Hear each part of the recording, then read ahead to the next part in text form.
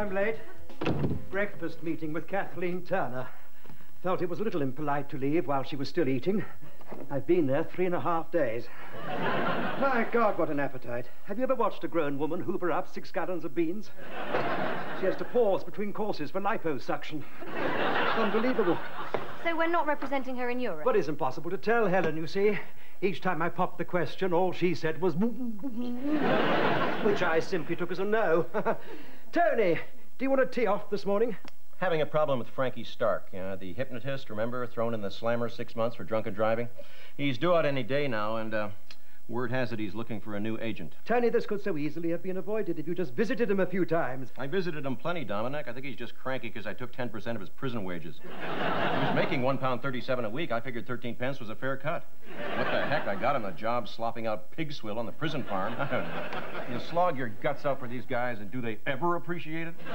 He was never really Eden management material. Yeah, you mean because he's a wild, sex-mad, drug-crazy, aggressive, drunken maniac? Absolutely no loss.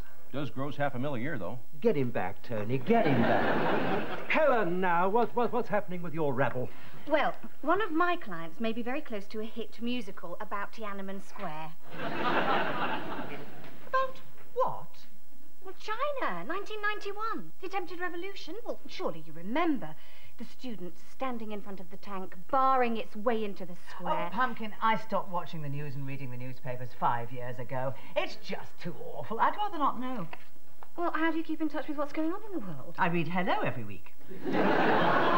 But don't you think there are possibly even more vital planetary issues than where Richard Gere and Cindy Crawford went on holiday? Frankly, no. Yeah, Artie. Well, actually, I've got a seriously important announcement to make. What, finally managed to seduce your sister? For some time now, I've been trying to woo possibly the biggest band in pop music. The name doesn't matter. You guys won't have heard of them anyway. And to cut a long lunch short, they've asked me to be their new manager. Well done, my boy. Also, I've negotiated a signing-on fee up front of such seriously barf-inducing proportions that I can now start up my own agency. Excellent. I've approached most of your top clients, Dominic. Oh, excellent, excellent. And asked them to come with me. They've nearly all said yes. And since all of your deals are just a handshake, no clients on a contract, so no one can stop them coming over to my new agency. Oh, but you're leaving? Not only am I leaving, I'm taking all of your best clients. Also, I thought it only fair to show you certain rather intimate photographs and tapes that I've acquired over the years of all of you in situations that I'm sure none of you are particularly proud. This, I think, should prevent any thoughts of future reprisals. Ciao.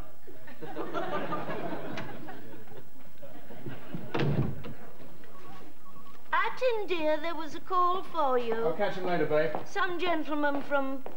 What's that supposed to be? Honestly, this writing's really dreadful. It's your writing. I know. I always have trouble reading it back. It's my arthritis. Yeah. Why you had to donate your brain to medical science before you died still mystifies us all.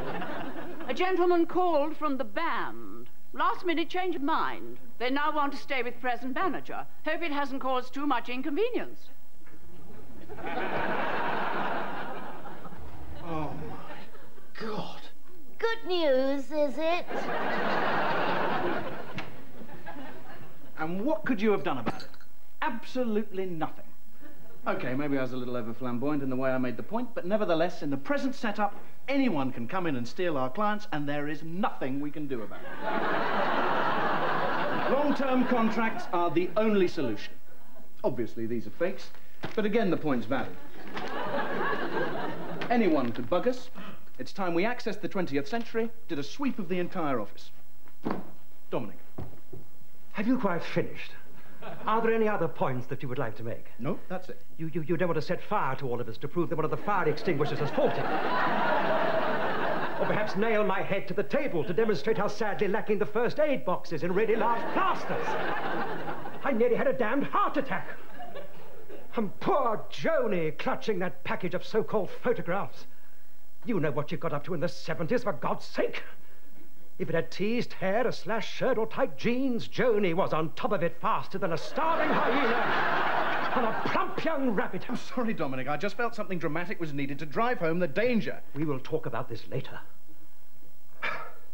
Well, that's all for today. Oh, except to say that I had lunch with Tim Brown over at the BBC yesterday, and he made it pretty clear that poor old Brian Sharp is not going to have his contract renewed. But he's been going for years. He sort of took over from Roger Cook. I thought Brian Sharp Investigates was a big hit. Well, he's not the most easygoing of men, Tony. I think he's put a few executive conks out of joint. Meantime, I have the dubious task of telling him before he reads about it in the press. Mr. Beale, would you mind answering a few questions, sir? I'm Brian Sharp from BBC's Brian Sharp Investigates. Sorry, I'm very busy. Do you own this funeral parlour, sir? I'm not saying anything now. Sod all. Is it not true that in a Tory attempt to save money, you use the same coffin over and over again? Is it not true that you just pretend to bury people, whereas in actuality you keep the bodies in the backyard under a sheet of tarpaulin? You're just a bloody troublemaker, you are. Why don't you bury people, Mr. Beale? After all, that's what the public are paying you for. If you don't turn that camera off, I'll bloody bury you. The public would also like to know, Mr. Beale, if there's any connection between you saving money by not burying people and your highly successful takeaway kebab shop.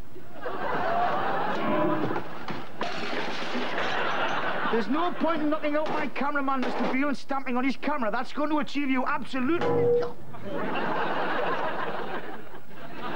2 hours later, I attempted to visit Mr. Beale at his house, only to find that he's... Gloria, darling, once that's copied, can you send it over to the Film and Television Awards in time for tomorrow? Yes, Dominic. Anyone wants me back at 3? Holiday and birthday planner. Blue stickers birthdays, red stickers holidays. Dominic's birthday tomorrow.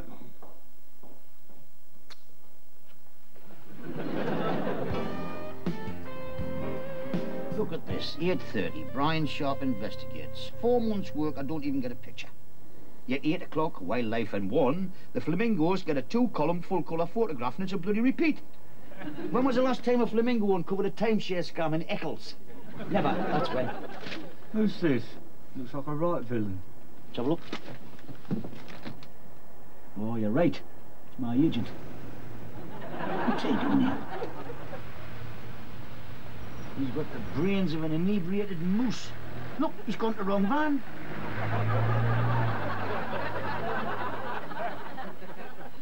Brian. Brian.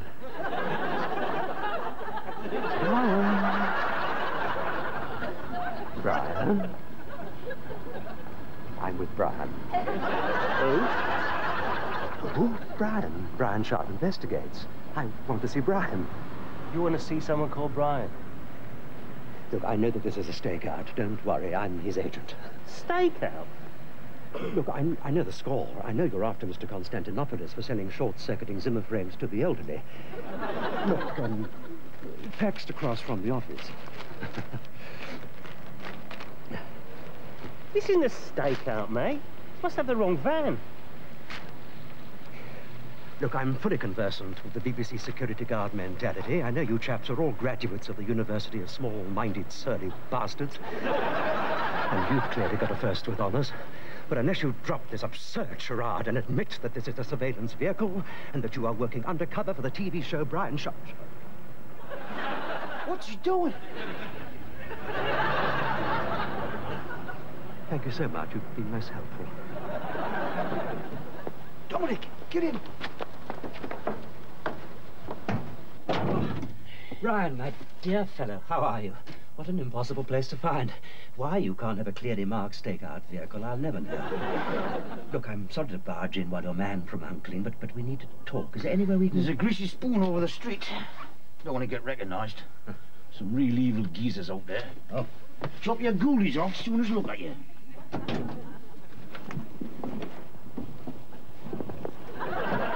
This is bad news, isn't it? No. Thank you very much. 2 teas, Pet. Want to freshen up?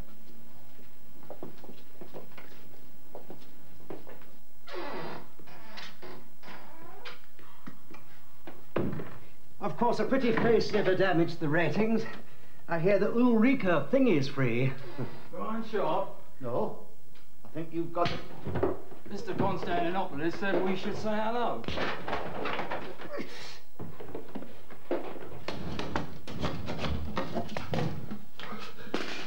Now get that van out of here. Well, next time, we'll do your cameraman and your cowardly mate in the lavvy.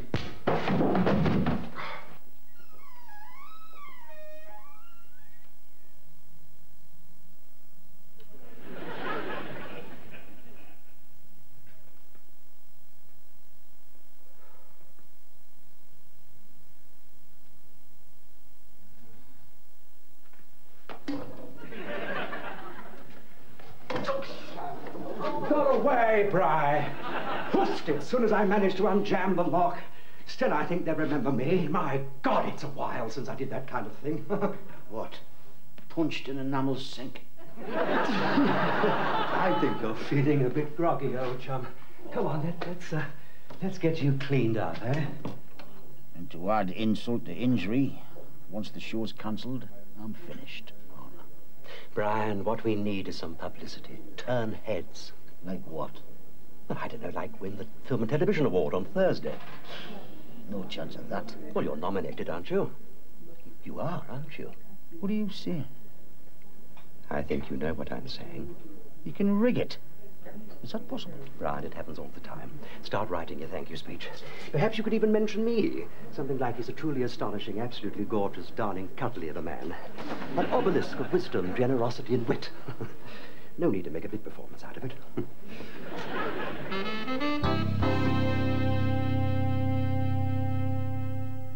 So, what have we got? A few things. As we all know, the list of judges is always kept a complete secret. Sorry it took so long. There's no satisfying some people. Oh. 5 judges in all. I've managed to get the names of 4, but there's enough familiar names there. We ought to be able to swing the outcome. Would somebody mind telling me what is going on? Because if you are somehow going to fix these awards, then I'm resigning. Helen, please, we're not trying to fix anything. We're merely going to help the judges realise that Brian Sharp's show is the best. But it's not. It's second-rate, patronising garbage. Which is why we have to nobble the judges. No, not nobble, Atty. No, not nobble. Influence. Happens all the time in L.A., Helen, so subtly you hardly know it. Take the judges out to lunch, a little wine, great food. You talk about your hopes for the outcome. And if that doesn't work? Hit them with the brochures on fast-drying concrete. So, is that the idea? We each take a judge out to lunch, because I have plans tomorrow I couldn't possibly cancel. Me too. Lunch with Phil Collins. Ah, I'm at the world premiere of the latest Michael Winner gore fest. Yeah, one of my clients gets strangled with his own entrails. Something I've wanted to see ever since I met him. No, I'm out. I've got a fringe theatre thing. Oh. Gloria, darling, could you possibly arrange lunch for me for tomorrow 4 times? Yes, 4, alternating between Zeppo's and Ricardo's, 45 minutes each, starting at 12:30. Yes, thank you, bye-bye. Anything else? Happy birthday, Dominic. Oh, my dear boy, how kind.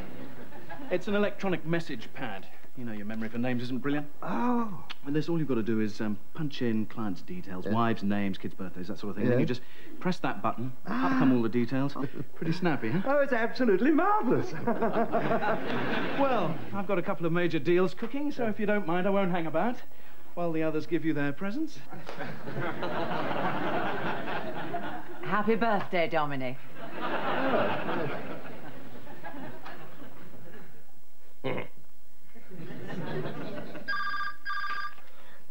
Hello. Hypnotist. Frankie Stark? No, not now, Edith. Tell him I'm in a meeting. In a meeting. No, I don't want... That's right. Tell him I'm up. Frankie! How are you? Take a seat. It's great to see you. Sensitive eyes. 6 months stir I did for you. Me? What do you mean, Frankie? What did I do? You said you'd get me the best barrister in town. You said he'd get me off with a fine. Frankie, what could he do? You were drunk. You drove a car at 60 miles an hour through an indoor shopping mall. Come on now. Even the Warren Commission couldn't get you out for that. 6 months in prison when I was set to be a star. No one was a better hypnotist than me.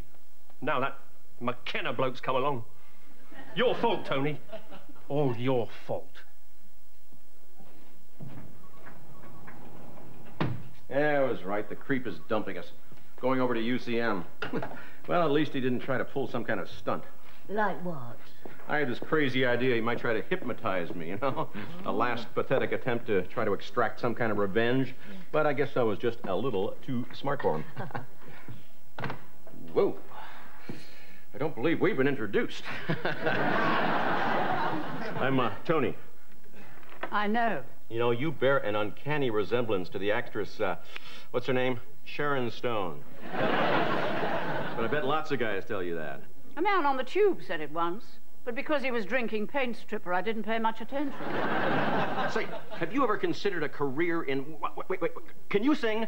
Please, I beg you. 2 lines, any song. Me? Humor me. Morning has broken like the first morning. Looks like Sharon Stone, sings like Whitney Houston. Yes! International stardom, here we come! Dom. Have you seen the new receptionist? What new receptionist? What, the one that's practically naked. God, what kind of an outfit is that to wear to work? That would even be indecent in a honeymoon suite. Oh, here she comes. Boom, boom, boom, boom. A millimeter shorter, that skirt would be a headband. I may pass out with lust. Tony, I don't know what the matter is with you this morning, but I suggest that you take a cold shower, buy a pair of boxing gloves, and get back to work. Hey, Sharon, hold it 1 second. I'm drawing up a contract. Seem to be trapped in some kind of invisible force field here. A moving one. What's happening here? Thank you, Pedro. So, Dominic, let's cut to the chase. What precisely do you want? Fraser, please. We're old cronies. And I merely thought that it's been absolute ages since we had a bit of nosh together, and that's ridiculous for a chumship as palsy as ours. And when was the last time that we had lunch? 14 years ago. Really? That long? The last time you bought me lunch, Dominic, little and large were considered to be a double act of considerable promise. Oh. But it seems like only yesterday. So, tell me, how is Wendy and the kids? Wendy? Wendy's your wife, isn't she? Dominic, I'm gay. Fraser, my dear chap, is this a recent thing? Just since I was born.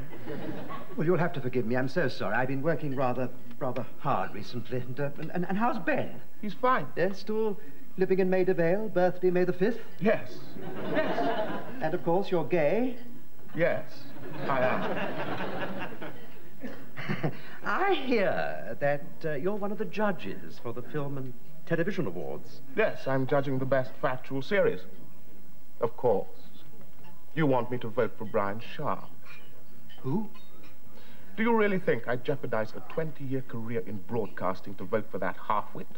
Who the hell cares about corruption in the Mansfield sausage industry? Well, sausage eaters care. The public, people whose cats are still missing. If you think I'd vote for Brian Sharp, you're insane. I'd rather spend an evening with Gary Bushell. Fraser, let me be frank, please, off the record. I heard that a certain frontman from a certain BBC current affairs program is up for a Lifetime Achievement Award. Services to broadcasting. That's always a secret until the night. How do you know? A client, no matter who. And they're going to give it to me? Probably. What do you mean, probably? Well, it's a 2-horse race. It's between you and Selina Scott. Selina Scott? Services to broadcasting? Yes, hardly credible, I know. Services to hair lacquer would have been near of the mark. But anyway, the point is, this Brian Sharp is one of the judges. Really? Oh, yes. Well, as you know, Dominic, I've always been an enormous fan of his show. And if my vote's anything to go by, I'd say he's pretty well certain of picking up this year's award. A little cruel to celebrate? Well, just a small glass. I've got rather a heavy afternoon ahead. Gertie, my dear, how marvelous to see you after all this time. Oh, a glass of wine. What a lovely idea. And it's between you and Selina Scott.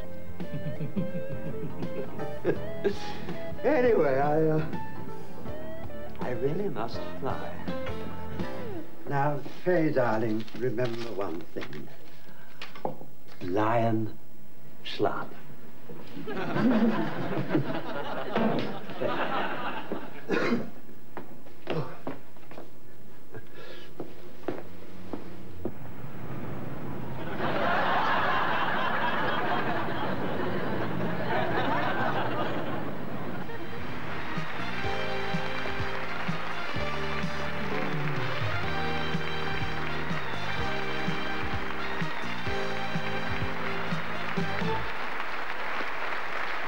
And now it's time for the award for Best Factual Series. And the nominations are World in Action, The Big Story, and Brian Sharp Investigates. And the winner is... Brian Sharp Investigates. What? Me?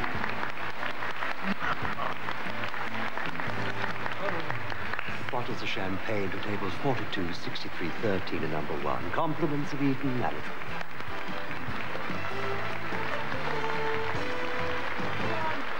Simply wonderful. And truly, truly deserved. Well, it was. Well, of course it was. I won this fair and square. Well, perhaps with the tiniest modicum of help from your quite brilliant agent.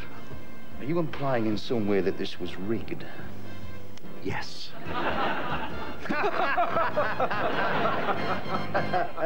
And now the Film and Television Awards would like to present this year's special Lifetime Achievement Award.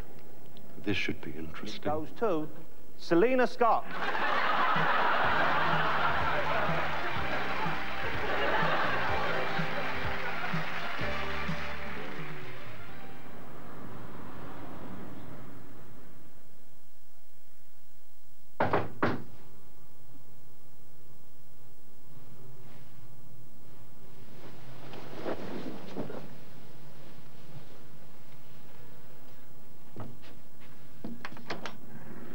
Oh, Mr. Eden, I'm Brian Sharp from BBC's Brian Sharp Investigates.